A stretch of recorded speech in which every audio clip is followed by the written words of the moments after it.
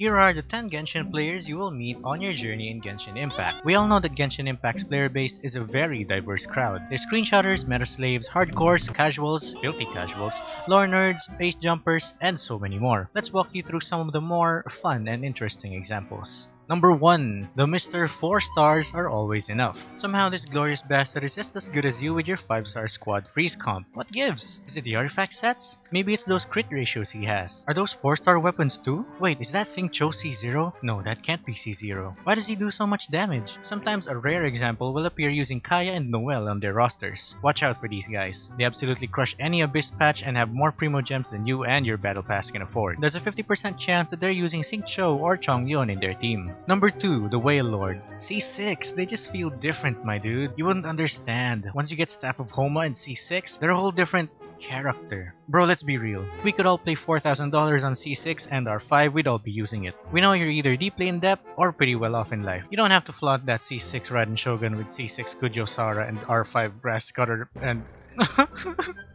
These guys just dominate everything in their path and still complain that the character they spent 5 months of rent on isn't doing enough damage. They have a C48 D-loop guaranteed. The Abyss Flexer. 36-star Abyss, dude! That team is cute, but can you 36-star Abyss though? Dude, you can't 36-star Abyss with that team. This guy does not give any fucks. Guaranteed to be in spiralabyss.org or Genshin Lab, getting off to whoever has the highest pick rate. Like an Asian parent, the Abyss Flexer only focuses on one thing, and that's to show off their success. See that 36-star clear.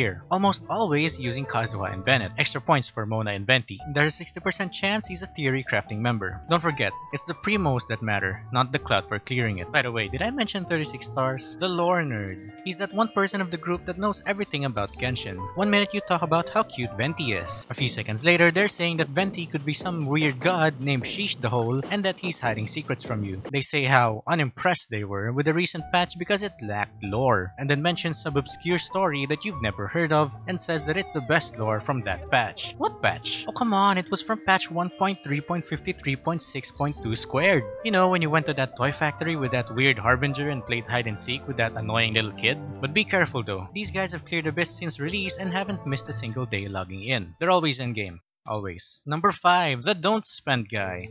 Here he is, your friend from Arknight/FGO. In his AR-59 account, saving for only his waifu or husbando. There's a 90% chance he's using national team and says free to play by the way, at least 3 times in voice chat. He will mention to save primos every time you see him. And the one day you see him playing Arknights or FGO and you see his whale account, holy don't look at it, oh my god that's a whale account, okay, wow. Mr/Miss so much easier. Dude, how do you build that? I want to build someone easier. The artifacts are so easy to farm, bro. I can use it on anyone. It's so easy, bro. The artifact to character ratios, bro. These guys cannot deal with farming for a single character and had to farm something that assists with their basic needs. They're almost always using Noblesse or Emblem of Severed Fate, and you're not gonna lie, you're a little jealous of their Abyss stats with those artifacts. The Jank Whaler. Sorry, but why do you have every 5-star C6 and R5 if you're going to do less damage than a Hydro Slime fighting Abyss Heralds? That damage from the tutorial is just a demo. Come on man, get those numbers up. This variation of players have artifacts so bad that even treasure hoarders won't take it from them. But looks can be deceiving because sometimes you'll find the damage only bro. Keep it 1 million bro, 1 million damage minimum bro. One hit, Mona, Kazuha, Bennett. I wouldn't use that character unless it can one hit with 1 million damage bro. These guys got the numbers down to a T. The perfect one hit comp used in the perfect place to do it. He's found his purpose in life and that's to only one hit something once and click retry. Typically has a lot of time to build the perfect 1:2 ratio of crit and crit damage and has a lot of money to buy every C6 R5 in the game. But he frowns upon you for whaling or spending money in gacha. Don't use that money that you know you're gonna need bro. But you might enjoy being with him more than our next one, which is